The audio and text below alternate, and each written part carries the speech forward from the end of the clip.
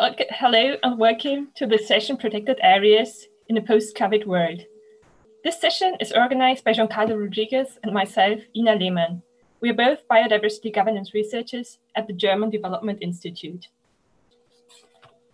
Together with our panelists, we would like to take you, our audience, on a journey that we hope will be as insightful as action-oriented.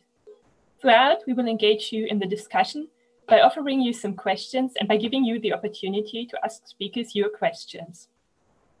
We will begin with a brief introduction to the issues at stake regarding protected areas in the COVID-19 pandemic. We will take this as a springboard for our digital roundtable, which brings together protected areas experts from diverse backgrounds to discuss the challenges the pandemic poses to the governance of protected areas, as well as potential solutions. While I will guide our panelists throughout the discussion, Giancarlo will listen carefully and collect the various solutions that come up during the session. I will then hand over to him to share a systematic overview of the key ways forward. After that, we will also give you the opportunity to direct your questions to the panelists in a Q&A section. Please type your questions and comments in the Woover chat box, and it would be great if you could identify yourself and your institution so that we know who we are communicating with. We will close with a brief outlook on next steps. Finally, you're very welcome to tweet while you're listening. The hashtag for the conference is GLF Biodiversity, and the Twitter handles of us and our panelists are displayed here. So what is at stake? Why do we devote an entire session to protected areas under COVID-19 conditions? To understand this, we need to take a step back and look at the origins of the pandemic. At the surface, it has emerged due to a virus spillover from wild animal to humans at a so-called wet market in Wuhan, China. Once humans had contracted it, it spread across the world. Yet, digging a bit deeper, science tells us that such zoonotic diseases are indeed a growing threat as humans destroy ecosystems and traffic wild animals. In unbalanced ecosystems, more robust species, which are more likely to carry dangerous viruses, spread and endure more easily. And with increasing contacts between humans and wild animals, the likelihood of human contagion grows. Conservation must therefore take center stage in the crisis response strategy. Traditionally, protected areas are a cornerstone of conservation strategies. Yet they are not uncontested, particularly in the global south, because the establishment of protected areas has frequently promoted the separation between humans and nature, often leading to forced evictions and violations of local people's cultural and economic rights. Yet the zoonotic origins of COVID-19 have led some to support a stricter separation between spaces for humans and wildlife. That said, well-managed protected areas are known to have beneficial effects for conservation. However, protected areas themselves are not immune against the negative effects of the pandemic. Rather, as people without social protection lose jobs due to lockdowns and look for alternative ways to meet their livelihood needs, and as countries seek ways to rebuild their economies after the crisis, pressure on protected areas' natural resources grows. With drops in international nature-based tourism, moreover, funding for protected areas management is lacking or declining in many countries. It is thus very timely to discuss recent challenges in relation to protected areas, especially as we are heading towards major conservation events where protected areas will be high on the agenda, notably the UN Decade on Ecosystem Restoration, the next IUCN World Conservation Congress, and the 15th Conference of the Parties to the Convention on Biological Diversity. Indeed, we hope that we will be able to feed some of the policy recommendations from this session into these policy processes. With that, let me now introduce our panel, and I would like to ask all speakers to switch their cameras on for this. So first, we have Marciela Fernandez, who is a leader of the indigenous Cabecur community in the Talamanca rainforest of Costa Rica. She cannot be with us today, but she sent us a video message in which she provides us with first-hand local insights of the impacts of the pandemic on people and environment in protected areas. Next, it is my pleasure to introduce Herbert List, who is Senior Vice President of Global Public Partnerships and Senior Vice President and Managing Director of Conservation International Europe. In this position, he has been leading government engagement and corporate partnerships in Europe for the past years. Herbert, I'm very curious to learn from you about the conservation community's view on the COVID-19 pandemic. Next, we have Adrian Martin, who is Professor of Environment and Development at the University of East Anglia, UK. Moreover, he's Director of the university's Global Environmental Justice Research Group, and he has extensive research, interdisciplinary research experience regarding the social impacts of natural resource management in many countries of the Global South. We're very glad to have you here today, Adrian. Finally, we are very happy that with Anna Spensley, we have a renowned tourism expert on our panel. She has worked on sustainable tourism for several international agencies, and notably, she's a founding member and board member of the Global Sustainable Tourism Council and the chair of the IUCN Protected Area Specialist Groups. Welcome to you, Anna. Yet, before we start the panel discussion, we would first like to learn a bit more about you, our audience, and your experiences with protected areas during the pandemic and your views of the problem. We do this through Slido, and it's pretty easy to handle. You can use your mobile phone, tablet, or laptop. And please just go to the website displayed here, enter the event code GLF Biodiversity, and choose the session room German Development Institute. I will ask you a few polling questions and give you a few seconds to answer each one. The results will appear on screen so that everybody can see them. So here comes the first question, and that is, in which country are you based? So we just want to get an idea of who you are and where you are from. And the second question then will be relating to your experiences. So how often have you been to protected areas since the outbreak of the pandemic? And third, we will ask you, so what, in your view, what is the #1 challenge in relation to COVID-19 and protected areas? And if you've already entered the Slido form, you will see that there are options for answering. And yeah, so let's start and see what people are responding. Okay, answers are coming in. You see many people from Germany, from the Philippines, which is great, Rwanda, Italy.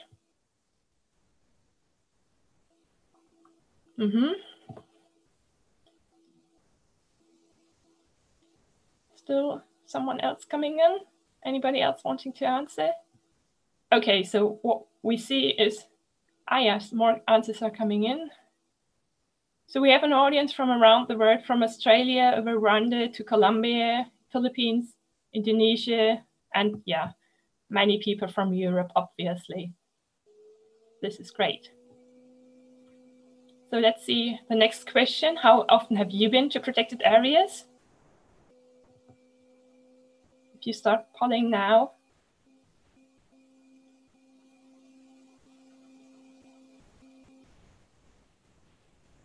Okay. So far, we see that they don't seem to be your refuge in times of lockdown. If anybody else that wants to answer the question, please just type in. If not, we will soon switch to the next question. And so we're curious to learn about how you view the problem. This is just about your intuition, so it's not like you need to have a very profound knowledge on the issue, but just to get an idea of what your sense of the problem is.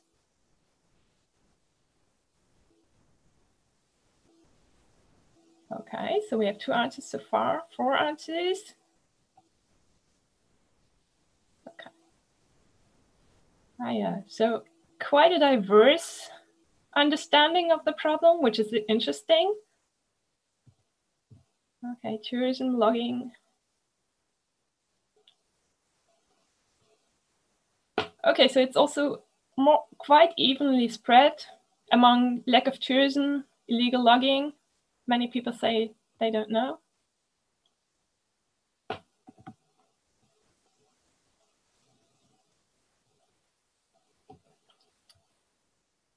Oh. Okay, so in any case, tourism always is at the top of the perceived problems, or the lack of tourism.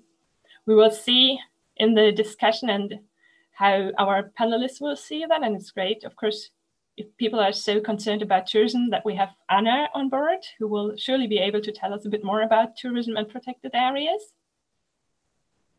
And then, yeah, logging and exclusionary discourses are also perceived as major problems. And of course, yeah, communities getting sick to COVID. So that, I think, is a good point, maybe this last one about communities. So with this, let's now delve into the discussion, and we will start with Marciela's video message to hear from her how a community in Costa Rica has dealt with the pandemic.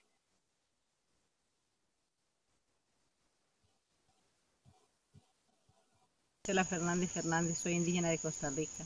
Yo les voy a hablar un poquito cómo la pandemia ha afectado a los territorios indígenas. Esta pandemia que ha llegado a nuestro país hace 7 meses sí nos ha afectado de manera bastante. No estamos acostumbrados, pero ya tuvimos que enfrentar serias cosas que no estamos esperando. Pero a través de esto, pues como familia, hemos organizado un grupo de mujeres que hemos trabajado en el tema del estanco indígena de trueque virtual, donde hemos desarrollado esa nueva tecnología para no aglomerar personas ni gente que se aglomeren para no traer el contagio comunitario a la comunidad. Por lo tanto, se hizo eso a través de mujeres en diferentes comunidades para que cada mujer de la comunidad pudiera informar a nivel virtual con teléfono a la organización que estaba de base. Por lo tanto, nosotros como mujeres tuvimos que implementar esto y continuar con la seguridad alimentaria de la familia, también a través del conocimiento tradicional en lo que es producción. Y ahí desarrollamos las 5 categorías de la producción tradicional que hemos venido trabajando. Es un conocimiento ancestral que se ha venido desarrollando ante esta pandemia, y de ahí se ha creado lo que es el grupo WhatsApp. Se ha trabajado llevando la alimentación para la familia en todo el territorio. Se ha desarrollado proyectos importantes como es la alimentación, como es también la parte de la semilla, y eso ha garantizado más que todo la seguridad alimentaria a la familia. Con la naturaleza pues no nos ha perjudicado, más bien ha sido más fuerte. Nuestra naturaleza se ha visto mejor, porque hemos implementado esas 5 categorías de la producción tradicional. Eso fortalece más a todo lo que es nuestros recursos naturales, y además hemos también protegido lo que es la parte de la medicina tradicional. Nosotros como pueblos indígenas pues nos sentimos ante esto que sí es importante trabajar y continuar con el estanco indígena, porque aunque la pandemia esté o la pandemia se vaya, quedará mucha secuela que enfrentar, y tenemos que seguir adelante trabajando, garantizándole la alimentación a la familia, y así poder también tener una buena alimentación saludable sin contaminar el medio ambiente, y también de la mano con lo que todo tiene que ver con nuestros recursos naturales.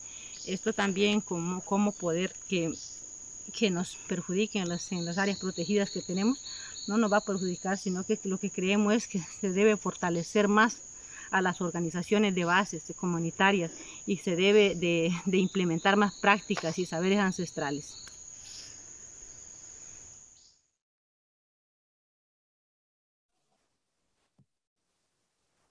So now that we've heard about Marciela's local perspective on the pandemic, I would like all other panelists to put their videos on, and so that we can have a real panel discussion. And I would like to ask them, from their more bird's eye perspective, what they perceive as the #1 challenge for protected areas in the pandemic. And I would like actually to start with you, Herbert, if you and Adrian can also put their cameras on, and to give us your view of briefly, what is the #1 challenge to protected areas? Yeah, cameras are blocked, Tina. Yeah, that's the problem. So if somebody could unblock the cameras, then I'm happy to sort of share my, yeah. So this should be better. Yeah, wonderful. Now we have you. Yeah. So, I mean, that was a fabulous sort of introduction, and I think the sort of the video from our colleague sort of settles a lot of the issues for us. I think at a very high level, I think, you know, we see temporary losses, and I mean, the first thing that we need to do is sort of reverse those. But also, I think this is a moment where we can actually use the fact that people realize that planetary health and personal health are so interconnected to actually sort of address the sort of longer standing sort of imbalance between biodiversity and biodiversity loss. That obviously has to be done in consultation with,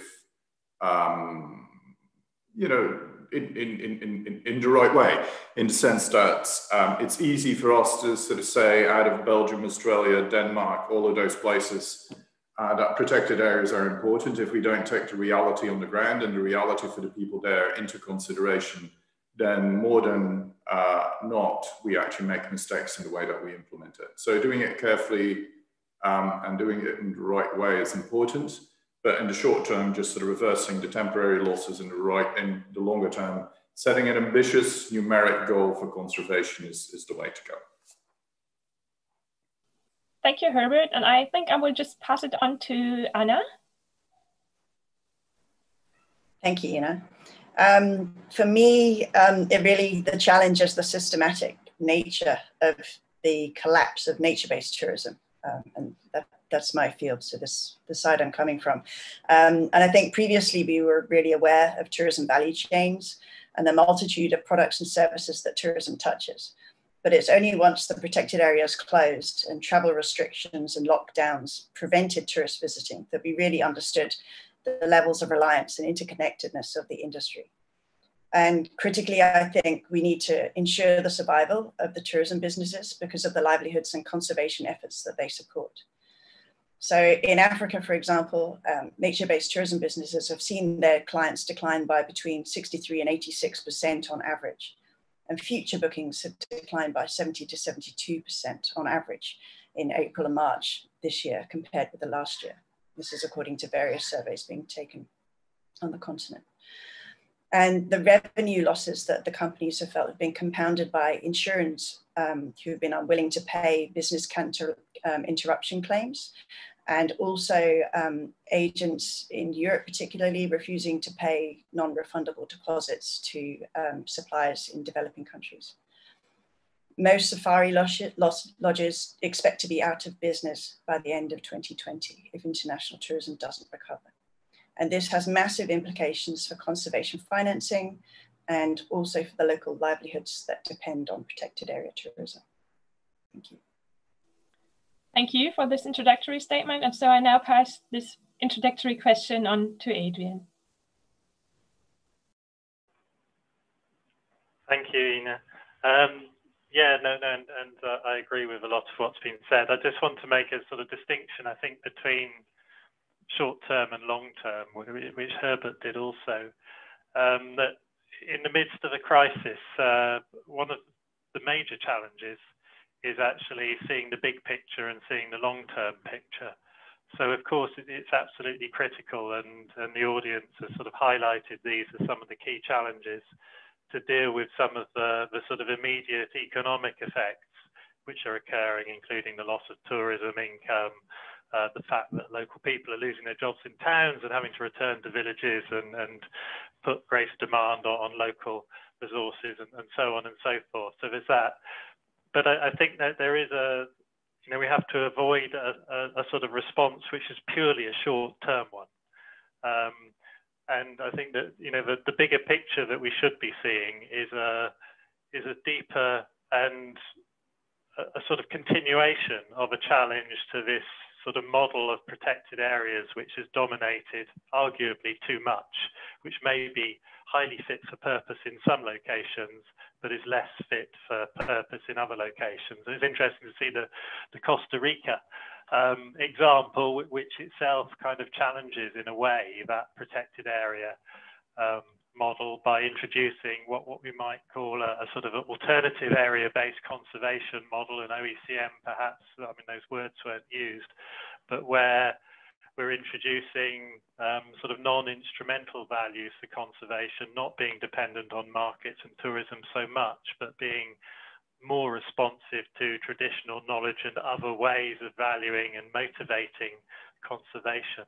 So I think this is the moment when, you know, the challenge for us is, yes, to deal with those sort of immediate emergency requirements, but to properly rethink our dependence on a sort of protected area model, which may not be fit everywhere. Thank you for this. And maybe I can just dig a bit deeper there. And you were talking about many structural issues, long-term issues. Do you see that there's any change in the discourse about protected areas now that we are in this COVID crisis? And I'm also asking you as the scientist in the room here who observes protected areas discourses for quite some time. Do you see any major changes there? I'm not sure about just because of COVID, and I used the sort of word continuation before, because I'm thinking that maybe this might accelerate some of the changes in discourse which have been occurring anyway in sort of global science policy forums, for example, where there's much greater emphasis now on ensuring a voice for indigenous peoples and ensuring that you know, we don't only have this sort of binary between the sort of instrumental and intrinsic values of nature. We also learn about what's called relational values, which tend to, you know, is a sort of summary way really of describing a way of valuing nature, which many indigenous peoples have. So I think that there's that, and we've also the whole sort of the OECMs and the recognition of this within the CBD and so on is another way in which we're embracing alternative models of conservation, which perhaps are less dependent on markets. So such that in a crisis like this, we don't just say, well, how can we look to other markets? Given a collapse in a tourism market, we don't go to the financial sector necessarily. Perhaps we also have to go to other ways of understanding the value of conservation and motivating conservation. So I think there has been a shift, a slow one.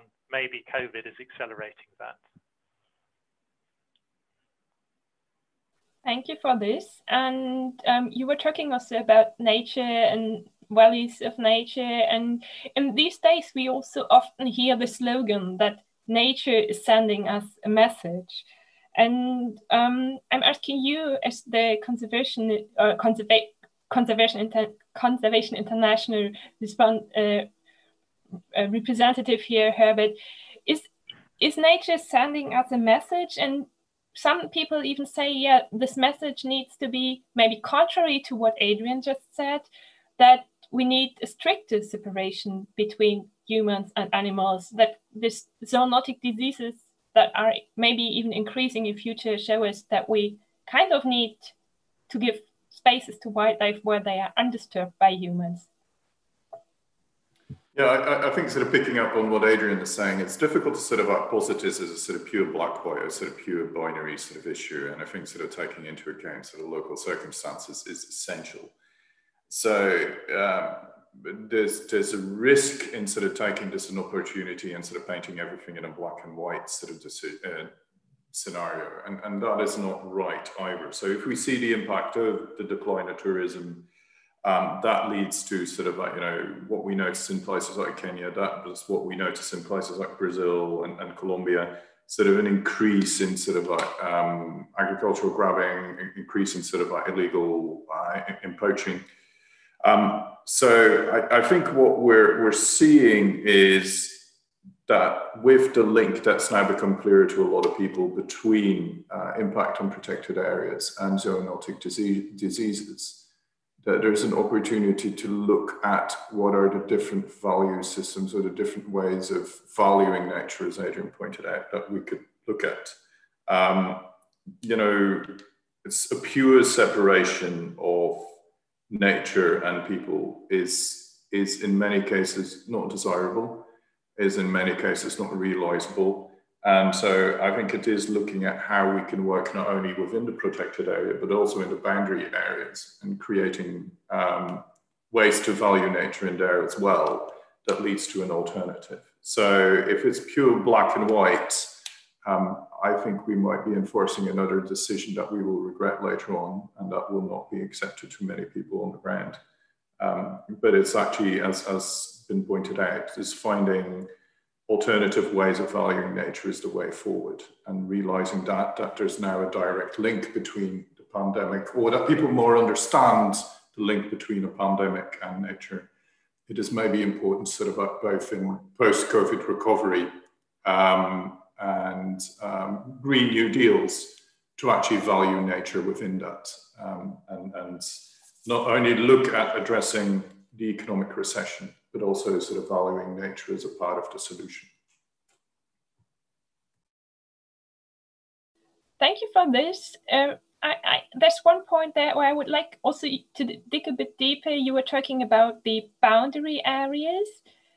What is your take on how we should deal with these boundary areas? I think that is something that has not been so much in the forefront of the public debate about protected areas. So maybe you can elaborate a bit on that. I was quite intrigued by the first question you asked in Slido, and you get the response, and it's mostly people from Europe, and it's mostly people from, you know, the reality on the ground, as my colleagues who are in the field say, is always a tad more complicated than you know, it is able to describe on a Zoom meeting or at a scientific conference or at a conservation conference. So I think the experience that we have, for instance, in places like San Martin in Peru, is that actually in order to realize a protected area, actually a lot of the work needs to be about how do we create value for people who otherwise would encroach on this protected area in the sort of boundary areas. There's no one size fits all. I mean, tourism is, whatever we say, is an important source and has been an important source. The loss of that is incredibly important. I think we should also realize that a lot of the activities in the boundary and in the protected areas have actually meant that communities could be resilient. So the Red Plus payments that, for instance, communities received in San Martin are actually one of the few ways that they've actually made an income and been able to sort of cope with the COVID pandemic and crisis. So I think a careful consideration based on local circumstances, and obviously with the local population involved, of how boundary areas could contribute to taking some of the stressors of protected areas is important. I mean, I have to leave it at that sort of high level principle, but I think sort of like digging into the detail in individual cases is really important. And we see that the success is that is actually sort of a possibility. Yeah, thank you for that. And I think that already was a quite broad answer. And of course, yeah, I think this is something that people always say, it all depends on the local circumstances. Let me just hand over the word to Anna now for her to respond on this, because I think it's time. Tourism has been mentioned very often, so we want to hear your tourism perspective. Anna, please comment on Herbert. Thank you, Ina. And just following from what Herbert was saying, in terms of this issue, the decline of tourism has had really substantial and widespread, but also mixed impacts, I think, on conservation. So some of the positive impacts have been included the complete removal of over-tourism from popular destinations that have given ecosystems a chance to recover, and also given researchers a chance to go in and look at what the impacts have been. And then also we've seen lots of examples in the media of marine and terrestrial wildlife and their habitats flourishing and re-emerging into areas that have been emptied of people and vehicles. I think we really do, though, need to rethink about how we plan and manage wildlife tourism in a sustainable way and rethink what practices are acceptable or not. So, for example, in Asia, people are saying it's a perfect time to reassess what's working in elephant conservation. So what can be improved? How can captive populations of elephants be better supported for a guaranteed future of all Asian elephants? We also need to reassess the interaction of wildlife of people within tourism to avoid further zoonotic disease transmission.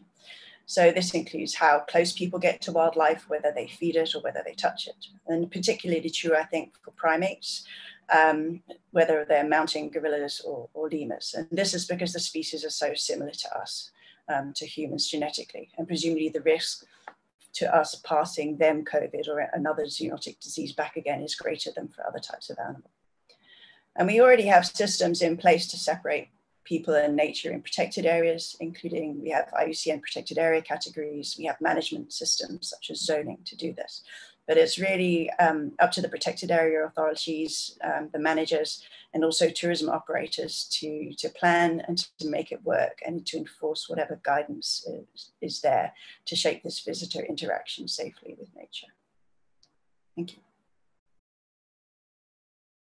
Thank you for this, Anna.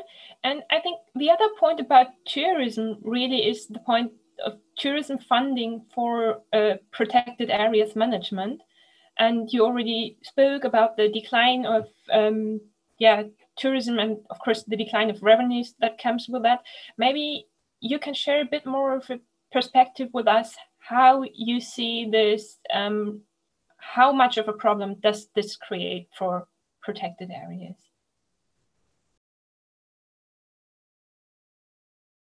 Anna, sorry. I was still on mute, sorry. So we've seen as the tourism revenues have dropped dramatically that during this crisis phase, lots of financial support systems have emerged. And they've come in from national governments supporting their own tourism industries, from donors and also from NGOs. Broader support's also been available. So, for example, the EU-funded IUCN Save Our Species grants and the Biopartner Rapid Response grants are offered to the tune of €6 million. And in Kenya, $18 million worth of grants have been made available to community conservancies and community scouts.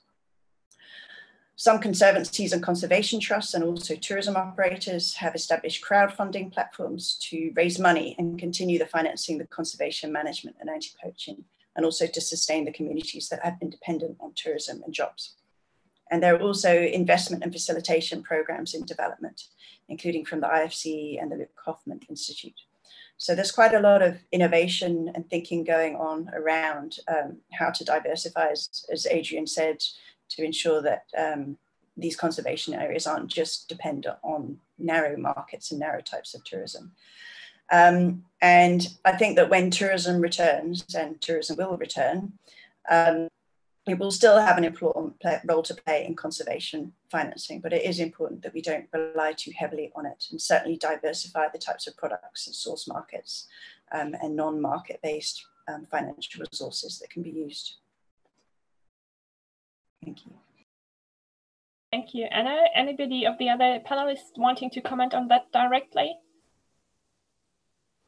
If not, I will throw out a new question or actually continue from that, because I mean, tourism, obviously we have heard, is an important source of funding, and people from all around the world come to many protected areas in Africa, in Asia, in South America. But of course, there has also been, or many people have also criticized nature-based tourism because it may give access to areas where local people cannot access so I was wondering, Adrian and Herbert, to ask you how you see the role of protected areas tourism in the future, or the future recovery. Will we be able to continue as we did before, or will we need structural changes in nature-based tourism? Because the two of you were also talking a lot about structural changes, economic changes that need to be undertaken. And maybe I will give it to Adrian first. Ooh, this is a slightly tough one for me in a way. I'm not claiming any great sort of expertise. I mean, other than I've seen the benefits of tourism for local communities in places like I've worked in Rwanda and Uganda, for example, where mountain gorilla tourism has been transformational in terms of the relationships between some local people and their parks. So I see the sort of challenges.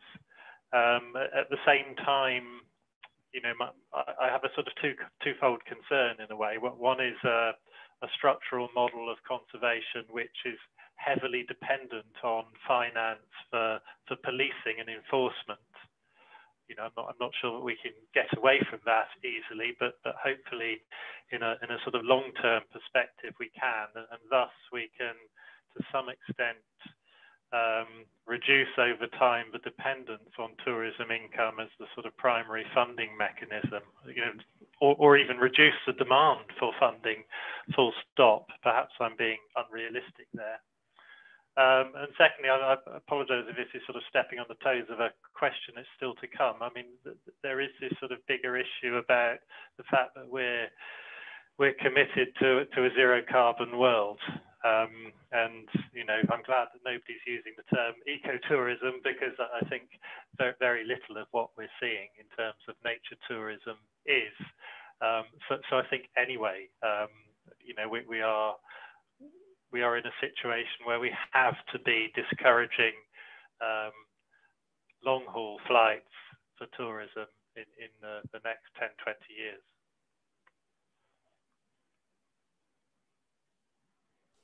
Thank you, Adrian. Anna, do you want to react directly to Adrian? Yeah, just on the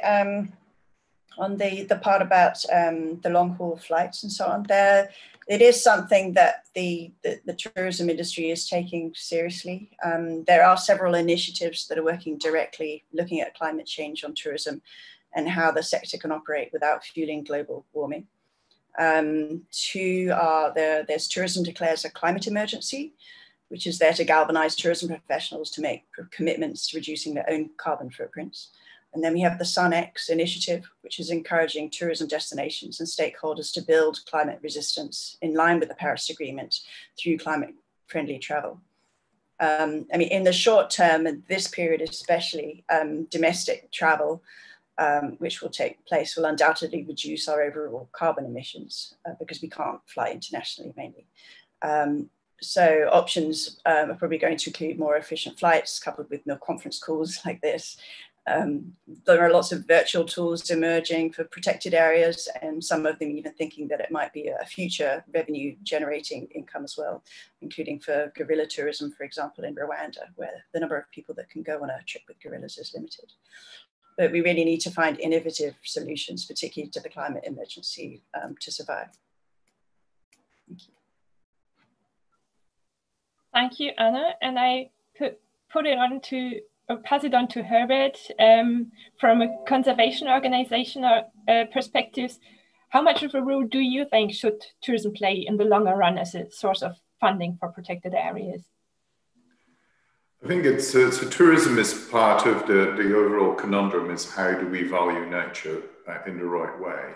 And I totally agree that tourism is one way of doing that and has negative effects. But I think if we look at it from a need to invest in nature or a need to sort of protect nature, if tourism sort of constitutes 850 billion in value, if we lose that, that's a lot less money going to conservation. I totally agree that some of that tourism obviously has negative side effects and not all of it is equally good. But that is, I think tourism will continue to play a role together with other forms of valuing nature. I mentioned Red Plus payments. I think there needs to be a more systematic way to actually value nature that doesn't purely rely on tourism. It's just what we had, I think, in many places and what we sort of used. I believe that we will continue to do that. Getting some of the sort of darker edges sort of like, and reducing some of the more negative impacts would be good. But I don't think we should discard this option moving forward. I think the bigger question is how, as a global community, seeing how much sort of like planetary health sort of impacts personal health, how do we transfer that into an actual valuation for the nature that we rely on? Thank you. So actually this kind of also relates to the conference topic, one word, one health, right? So we're talking about health, environmental health and human health issues, of course, and how the two are relinked. And I was just wondering, how much of a contribution can protected areas really make to keeping environmental and human health in balance? And you already said, or many of you already said, it's also about structural issues, about structural changes. But can you elaborate a bit on where you see the place for protected areas in this broader overall mosaic of solutions to keeping nature in better health? So what role can protected areas still play? Can I give this to you, Anna? Thanks, Ina. So in its recent essay, the World Commission on Protected Areas recognized that the pandemic has really focused the attention of the world on the connection between healthy nature and human health and well-being. It's really highlighted how reliant we are on being outside and on nature for our mental health. So in an increasingly urbanized world, the parks can be a gateway to nature for many of the world's population, and also can be a natural solution to human health and well-being. Nature can have therapeutic effects for people who are suffering from isolation, and the mental health benefits from time spent in nature may also translate into economic benefits, such as avoiding healthcare costs. So urban parks and protected areas in our country are becoming a real lifeline for our physical and mental health as we try and escape from the lockdowns that we're under. But we have seen some problems with this as well, including with dramatic increased visitation in some protected areas, for example, in Europe, in the USA. And the increased usage and interest could have additional benefits for protected areas if we have more protected areas and green spaces more generally. Thank you. Thank you, Anna. Anybody wanting to add to this? I mean, I just sort of I'd like to agree with Anna, really, and just say that, you know, it's clear to everybody, really, that the lockdown has kind of changed people's imaginaries in some sense, and the way in which we realise that the link between our well-being and access to nature in some capacity has been quite overwhelming in some respects, just in terms of this, you know, even to the point of, you know, people wanting to, in my country, move out of London, find places where they can afford a house with a garden, because suddenly they realise that once deprived of that, your quality of life goes down considerably. But the only other, I mean, it's a slight sort of, I suppose, a scientific view, not a science view on this, but just identifying a sort of research gap in a way. I think there's been a lot of sort of conservation-related work has been packaged as something which is good for resilient livelihoods and for well-being, including, you know, what's now popular, talking about sort of nature-based solutions to many problems. It would be nice, and this is, you know, COVID does, you know, unfortunately give us the opportunity in a way to ask these questions as researchers and find out, you know, is it really true for all of these sort of various projects and so on, which have claimed, have sort of followed the objectives of improving social resilience through nature conservation, has that been achieved?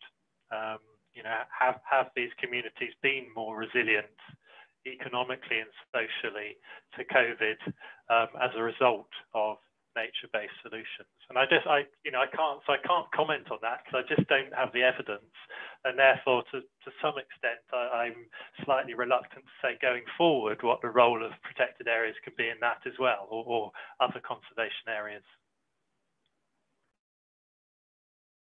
Well, thank you, but I think this is a really important point for us. I mean, you are based at a university, I'm based at a non-university research institute, to really also talk about ways forward for researchers. What do we really need to find out? So I think that's also a very valid point. And I think I would like to touch upon one more issue. I mean, now we've been talking about the good and healthy effects of protected areas and how they might help us through the pandemic.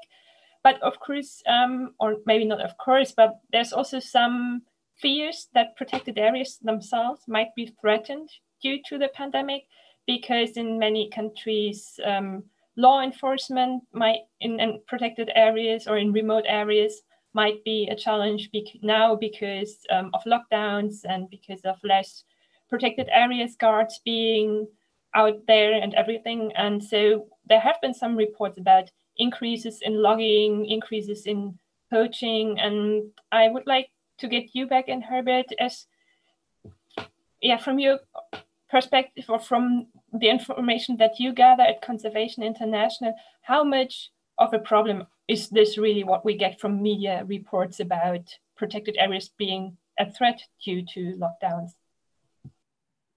So I think sort of what we hear from our teams in the field is obviously that there is both a direct impact from COVID, but also COVID being used as a cover. This is one of the best excuses to actually sort of attack protection. So I think it's important that we distinguish between the two. I gave you the examples of Brazil and Colombia, and it's very clear if you look at some of the satellite imagery, it is clear that there's a definite sort of impact on conservation areas. Obviously, sort of like the situation in Kenya, particularly northern Kenya, loss of sort of income has led to sort of more poaching. Bushmeat, some of that is to address sort of human issues, but some of it is leading to sort of more illegal wildlife trade. It is going to take a while for us to sort of see the impact of these measures overall. Anecdotally, what we see in the field is that there's definitely an impact of COVID directly, but also that this is the best excuse to actually roll back some of the achievements that we've had in the past. So, media attention is important to that. I think pressure from a global community is really important, but also building the capacity of local NGOs to address this and to address this is key. Yeah, so let me just follow up on the point of global attention, because I mean, this might also be understood to be addressed at the audience in this session, or maybe even tackles upon broader problems of nature and environmental protection. And this is a bit beyond the core issue of COVID and protected areas, but we have a very strong movement. We have Fridays for Future, who are putting a lot of pressure on governments to react on climate change, but we are not seeing anything like this in relation to biodiversity loss, in relation to threats to nature.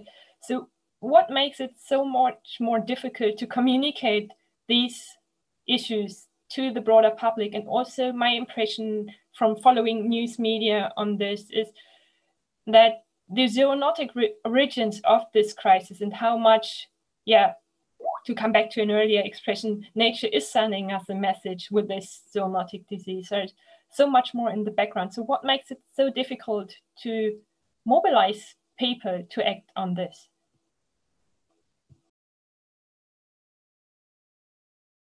Maybe just one more.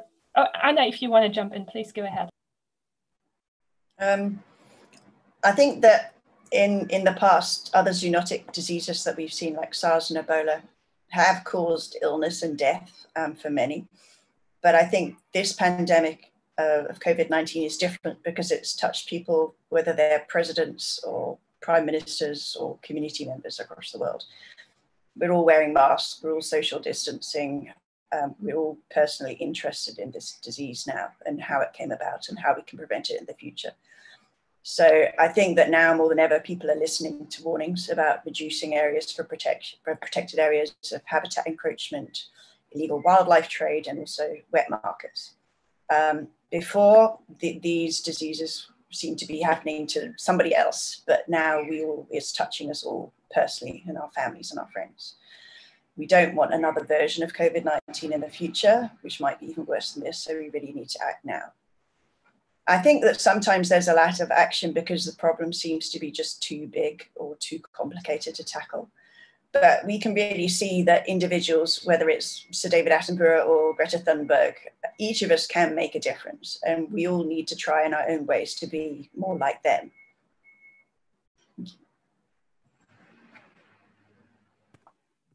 Yeah, thank you. I thought those were sort of great points. I think from my point of view, I think one thing that this is an opportunity, and you know, obviously, as was just said, people are wearing masks, people are fearing for their own personal health, but I do think it has sort of like changed the way that people perceive nature.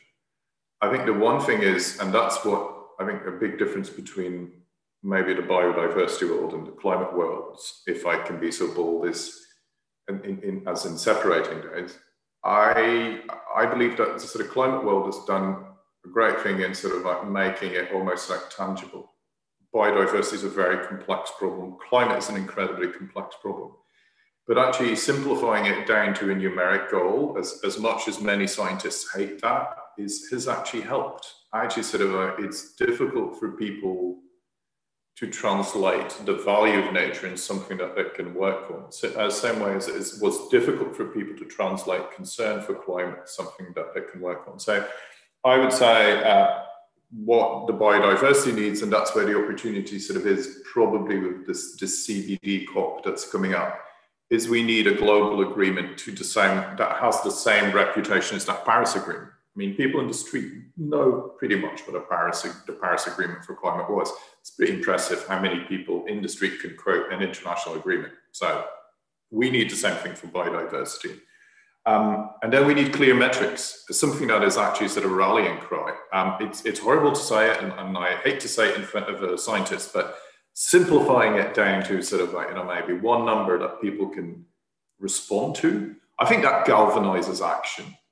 So is it the 30 by 30? We would definitely think that that's the right goal for the CBD COP. But these are the sort of things that we need to do. It's right now is the moment to sort of, sadly enough, use the fact that people realize that nature has a direct impact on themselves to spur this into action. For that, we need a treaty, a good treaty, and we need a good goal.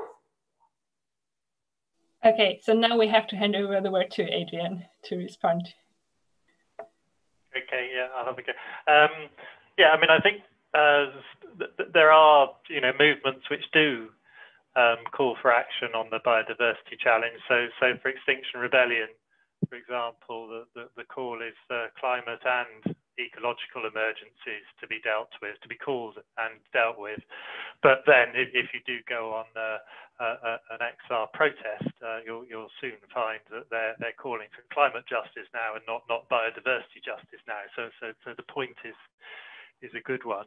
And I think people are sort of we're experiential learners in a way, aren't we? And that's in the West at least, the climate crisis is tangible in ways that Herbert mentions, not just through communication, but because people can actually see and feel that the weather isn't how they remember it, at least. So it's that sort of everyday experience.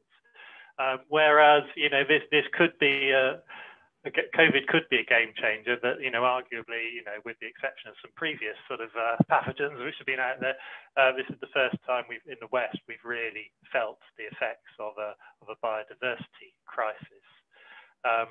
But of course, elsewhere in the global South, you know, farmers with loss of pollinating insects and so on have been feeling it, you know, on a daily basis in a very tangible way for a long time. But sadly, you know, that those experiences are too often excluded or not taken seriously enough. But I think, now it has hit. It's complex, isn't it, about how we react? It's not clear, perhaps, to everybody. Does what we're experiencing now provide a sort of wake-up call that we should be allowing wild nature to be wild nature even more than it is? Or actually, should we be really trying to control nature more? So then, it's a sort of ambiguous kind of feeling about how we should respond to what we are now experiencing. I mean, and I'm just, guessing in a way here. I have no expertise in this, but these are some of the things which could be affecting the public view. Yeah, well, great for sharing these, well, somehow complex, but still forward-looking thoughts. I think it's a good point here, actually, to briefly come to say intermediate end of the discussion. I would try to catch up with where Adrian just stopped and ask all of you to give me in a one sentence view of how optimistic you are that this pandemic will be the needed game changer for nature conservation. And if you want to, you can also give me your answer on a scale from 1 to there will be no change to 5. There will be quite a lot of change. Let's start maybe with Anna, and then we do Herbert and Adrian. Okay, one sentence, yes? Okay.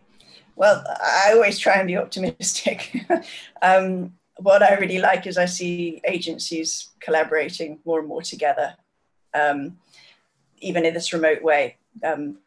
We have not all talked together before in this way about these complicated issues, and face-to-face meetings don't happen. This is a cheaper alternative. We can access these from across the globe. People can join in at minimal costs and with almost zero carbon emissions. Excellent examples for tourism include the Future of Tourism, which has grown rapidly to over 300 signatories. We've got the Travelers Coalition with major online travel agencies.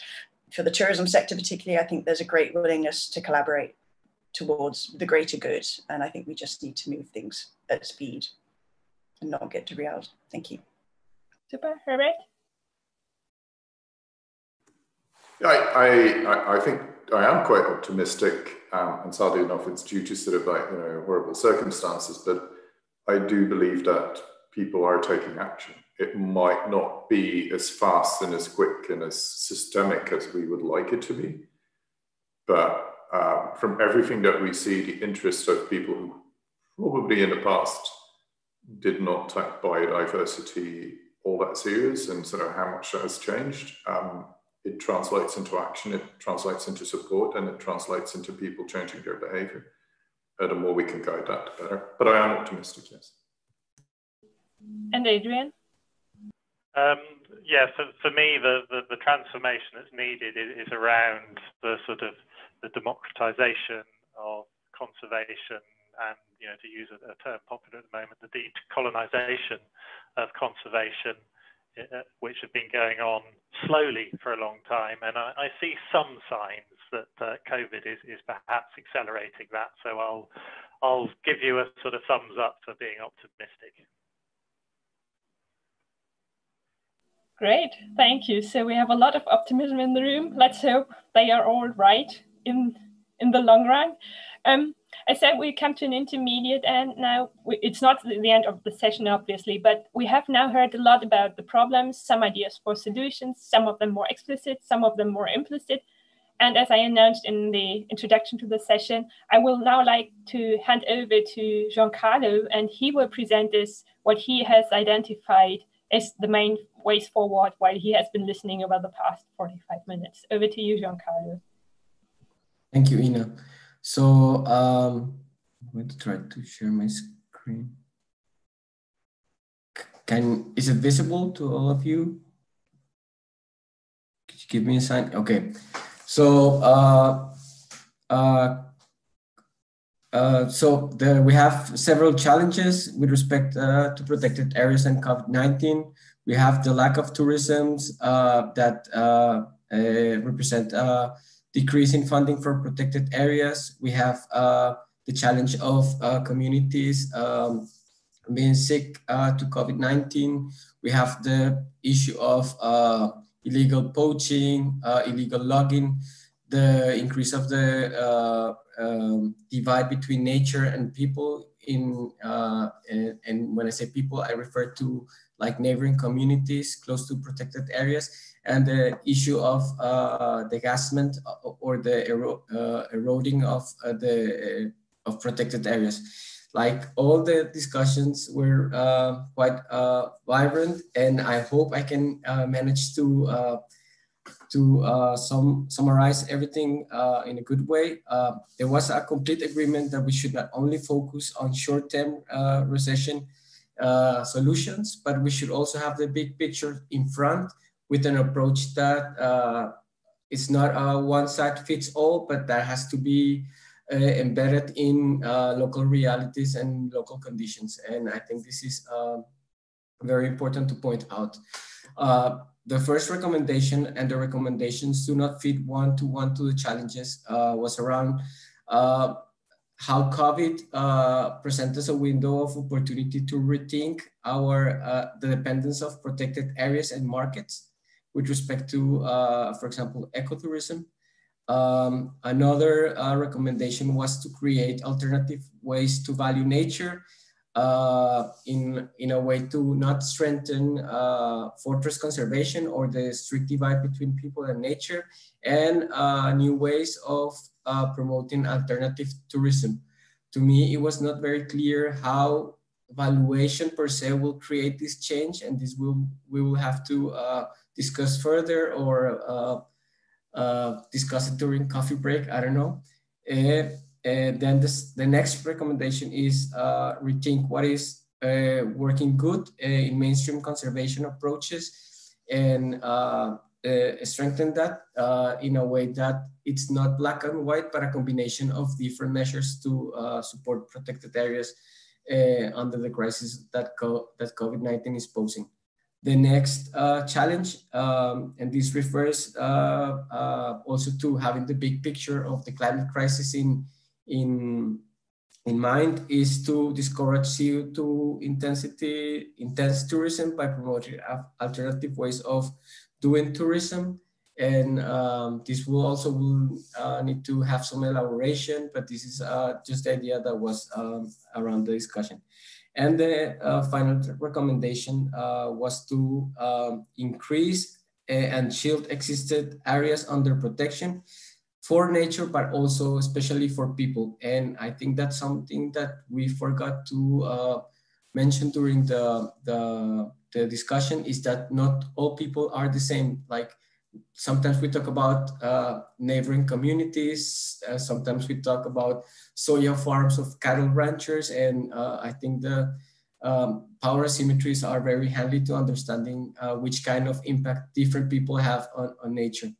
And with this, I would like to put these recommendations for consideration. And for that, I will rely again on the Slido thing. We're going to ask the audience to put stars on each recommendation, and to then perhaps point out any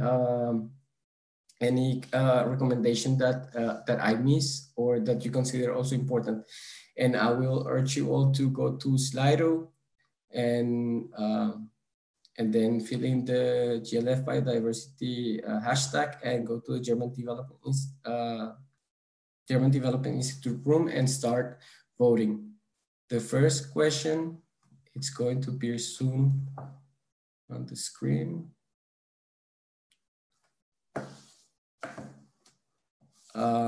So we have that. So one person is voting on the importance of to rethink protected areas and markets dependence.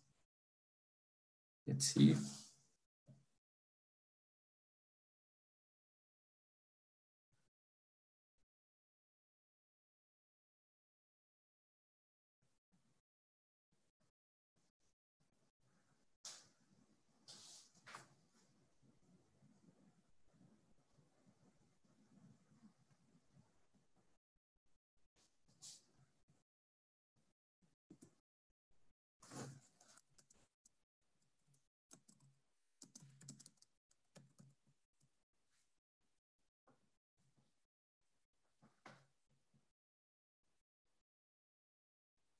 Okay, I think the number of answers is stabilizing. So now we go to the next question. How do you rate policy recommendation on creating alternative values to nature?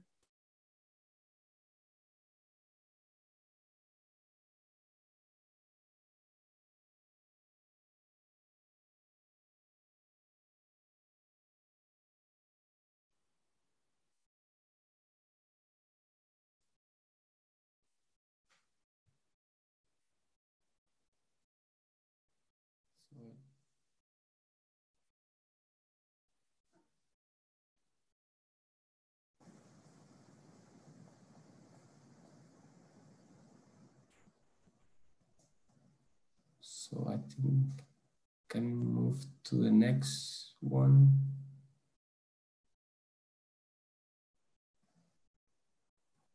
How do you rate rethinking what works in mainstream conservation on a scale from 1 to 5?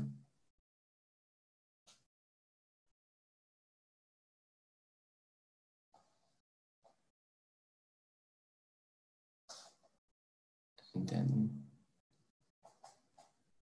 the next.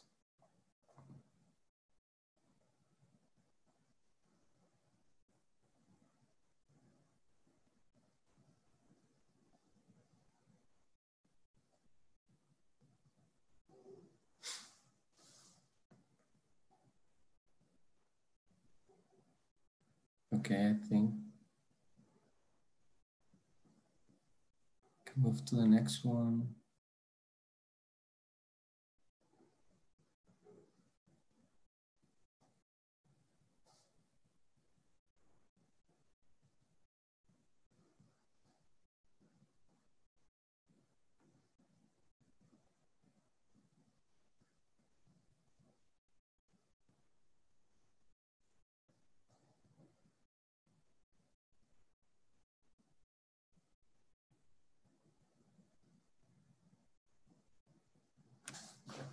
Okay.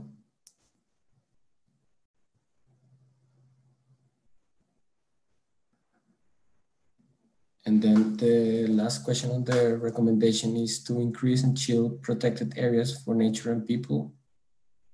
I think that's the last question on the policy recommendations.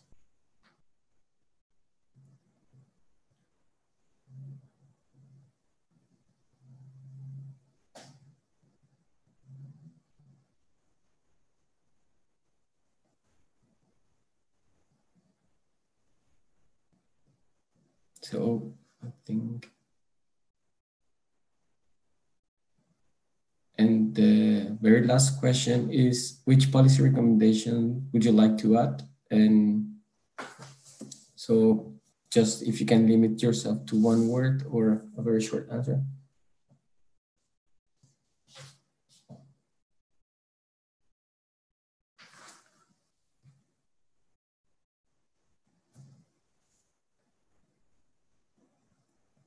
Okay, that's good to know.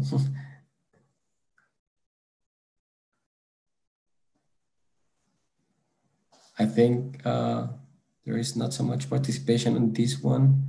So protect nature for its beauty.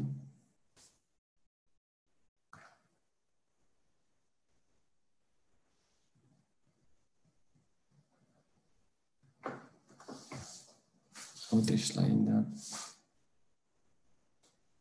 Ecosystem services improve livelihoods through agriculture, build the capacity. Cannot read them all.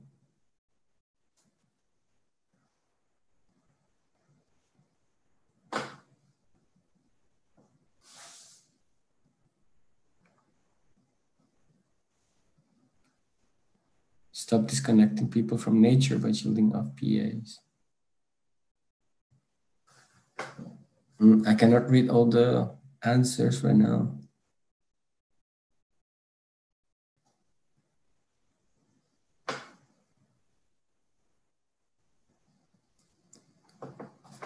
Yeah, I think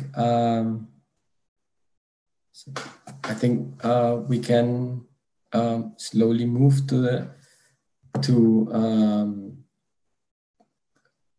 panelists to comment on the responses. I saw that we cannot all see all the things, but maybe you can comment on the general ideas and the responses that you see from the public and point out if I missed something specifically that you would like to point out.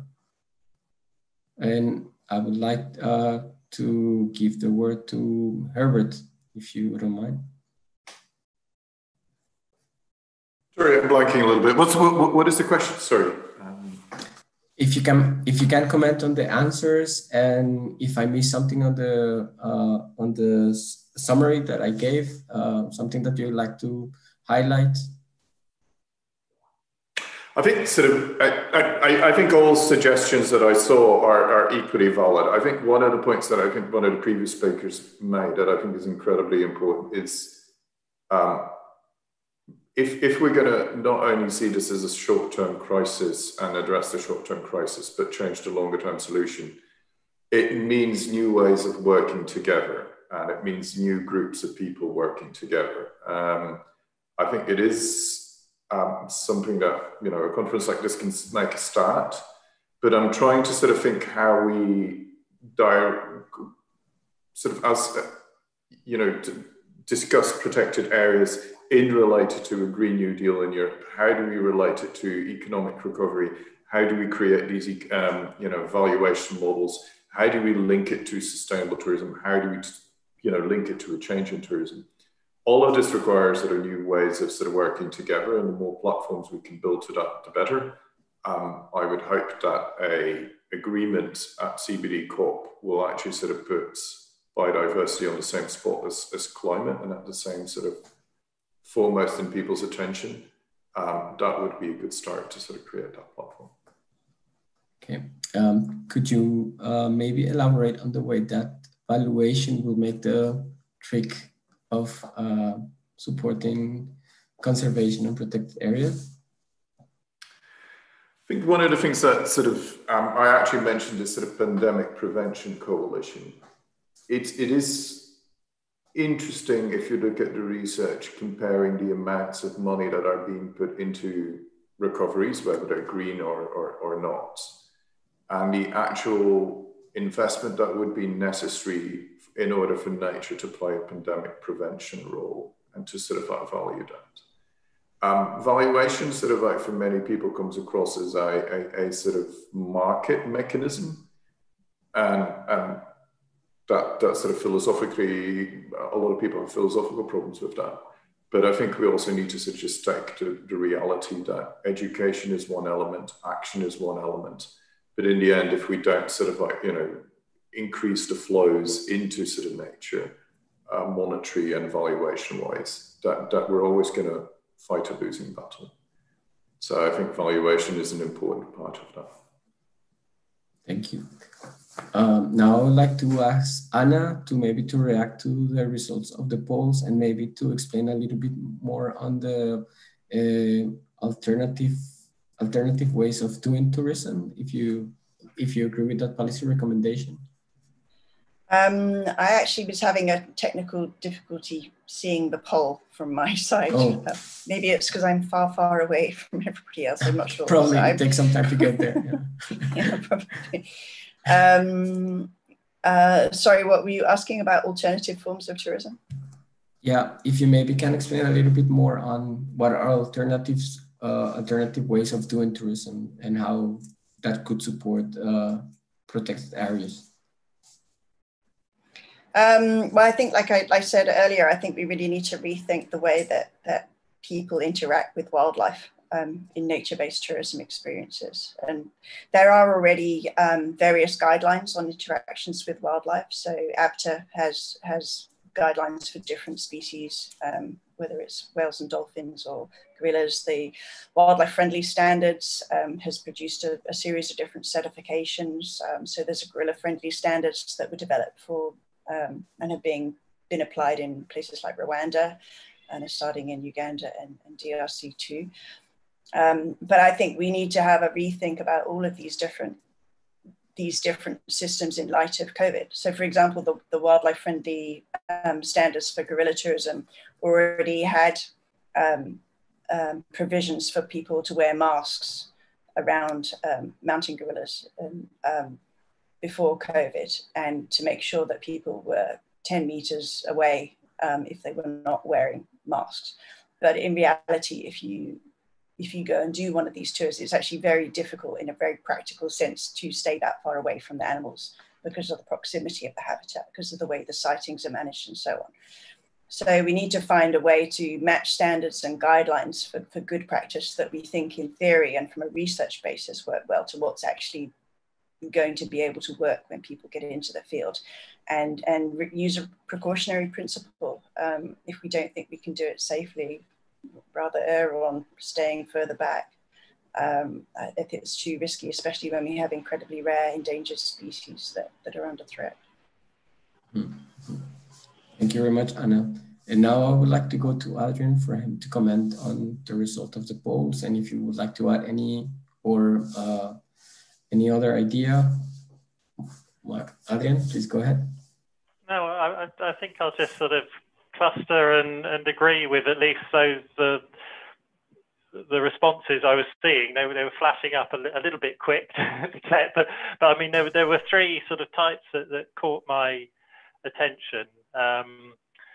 One was that there was a comment about protect nature for its beauty, and I'll just sort of see that as illustrative of the fact that I agree that there is the need to promote or at least recognize ways of caring for nature which are not dependent on their market values. And I think that that's one thing we've learned from COVID, is that we shouldn't be dependent on market-based instruments as the sort of sole base or key basis for conservation. Not that it's the only one at the moment. The second set sort of clustered around devolution of rights and responsibilities, a more sort of local democratization, to put it in that way. So there are a few comments about local consultation and participation and so on. And equally, I think that sort of shift in governance, which we have been seeing and we know can be highly effective, pre-COVID and post-COVID, I think it is a pathway we should really be looking into further, and not seeing that we've already achieved, but seeing that we've started along it, but have a lot further to go. And then thirdly, there were these sort of a few sort of rather what I would see as more fundamental changes, which will need to the sort of root causes of the crisis that we face, relating to the economy, and I'll include in that one about you have to ensure that farmers can make a livelihood out of farming, and that's related to the global food system and the system of agribusiness that we live in, and the fact that many busy but quite efficient and skilled farmers living in and around protected areas around the world are unable to make a decent living because of the price at which they have to sell their food and other challenges that they're facing.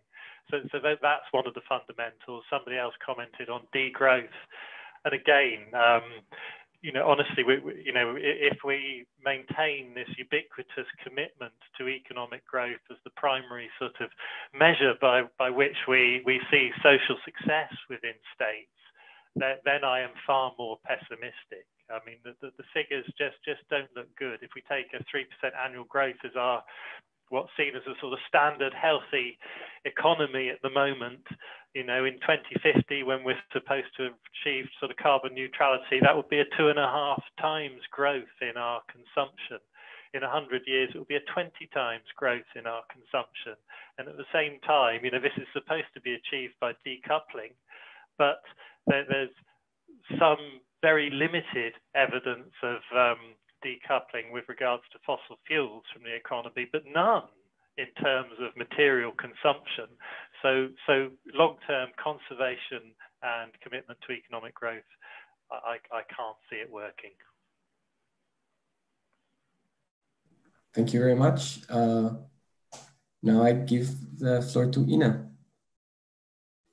Thank you, Giancarlo, for moderating this part, and thank you for the audience, of course, for their inputs, and for Adrian, Herbert, and Anna for responding. So we now have a few more minutes left for audience questions, and you can still input them in the Woover chat box if you want to identify yourself and your institutions so we know who we're talking with.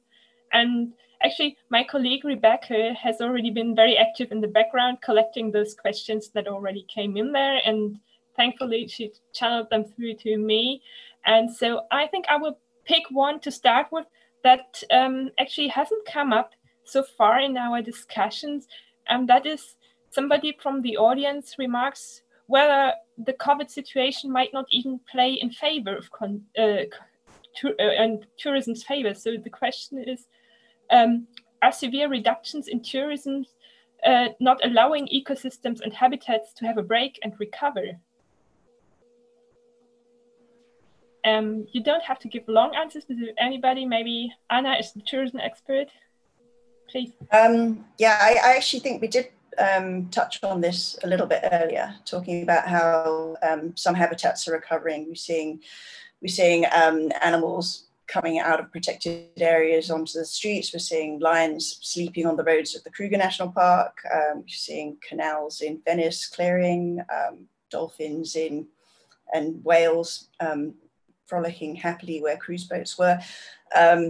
So I think we are seeing a lot of recovery of wildlife, or at least, in the initial days. But I think what we don't have yet is any long-term data. We don't have any proper research. These are all kind of anecdotal reports and things that make good headlines and great photographs, and are capturing our attention, and we want to see them because we want to hear some good news. So I would really like to see proper data from the researchers on the ground who are able to get there. So I understand that some protected areas are managing to take this break in tourism to actually get out there and do some wildlife monitoring. In other places, it's more difficult. So for example, in the Great Barrier Reef, I understand it's more difficult for people to go and do research because of lockdowns. So it'll be interesting in the coming months to see what comes out from the field in terms of real and long-term benefits to wildlife. And then in turn, how we can use that data to decide how we plan better for the future. Thank you. Great, thank you. And there's another question that kind of builds on that. It relates to conservation and protected area fundings. And I think I will address that to Herbert. This is, what conservation funding schemes are there that can be implemented during and post-COVID?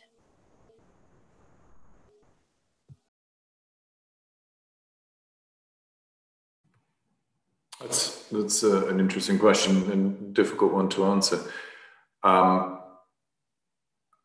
think what we're seeing is I mean, I think we've discussed a sort of impact of tourism and the lack of tourism income. I think we discussed that other parts of protected areas and evaluation of protected areas are actually sort of building resilience within communities. I gave the example of REDD+ payments that actually sort of help communities. There's a host of initiatives being taken that were listed by Anna from governments and conservation organizations like ourselves to bridge the finance. I think what we all know is that's all great and very useful. I think the longer term issue is how do we actually value and so protect nature for the longer term? How do we actually do that for beyond sort of like, just reacting to this crisis? And I think one of the things that we've noticed is in the past, a lot of things have been done through agritourism, through trust funds, through other means of doing that. And those models are now under serious stress. So rethinking that and whatever way we do it is important. Our current models are under a lot of, we're fixing the current problem, and we probably should at the same time think about sort of what the longer term solution could be and what the longer term alternative could be. Okay, there's one last question that I would like to address to Adrian, and maybe, I mean, it's a big question, but if you could point out briefly the one most important thing, and that's how indigenous rights can be reconciled with the establishment of protected areas. Is there just like the one most important recommendation that you would like to give on this?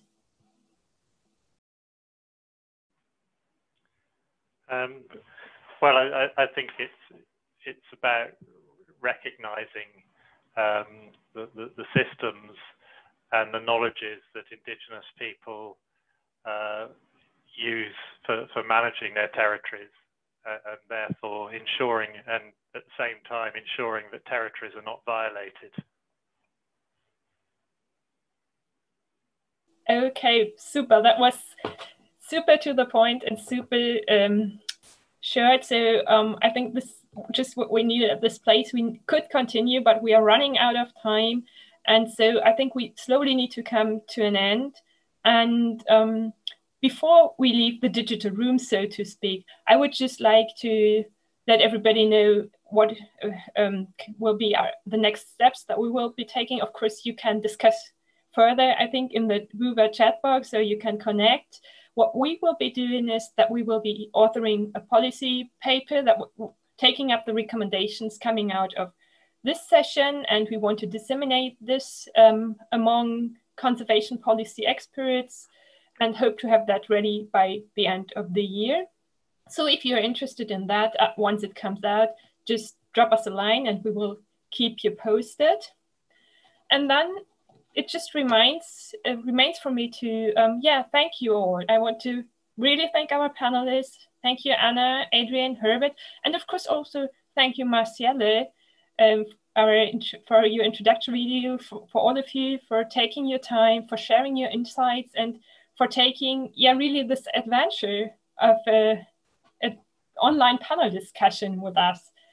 And of course, I really also want to thank the audience for your polling, for your questions. I'm sorry we couldn't cover all of them, but at least some. And finally, of course, a huge thank you to Rebecca, who's been in the background and helping us with sorting the questions from the audience out, and also to the great GLF team who really did a wonderful job in supporting us from the technical side and making sure everything is running smoothly. And so it just remains for me to wish you all a very nice day and enjoy the rest of the conference. Goodbye. Thank you very much. Thank you. Thank you. Bye-bye. Bye. Thank you.